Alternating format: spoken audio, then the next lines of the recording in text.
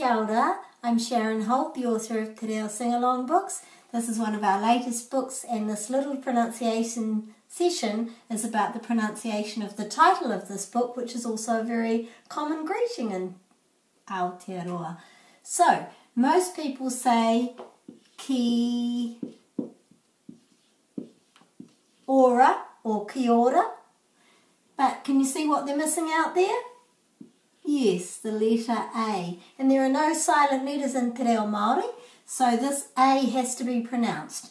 When we're pronouncing the vowels in Te Reo Māori, we remember A, E, I, or U, A, E, I, or U. And we put a break after every vowel.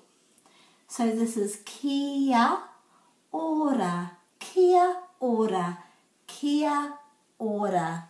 But most times when you hear a Māori person saying it, you'll hear them say kia ora. So they're putting the A and the O together to make ao. Kia ora, kia ora. That's how to pronounce kia ora. Ka kite.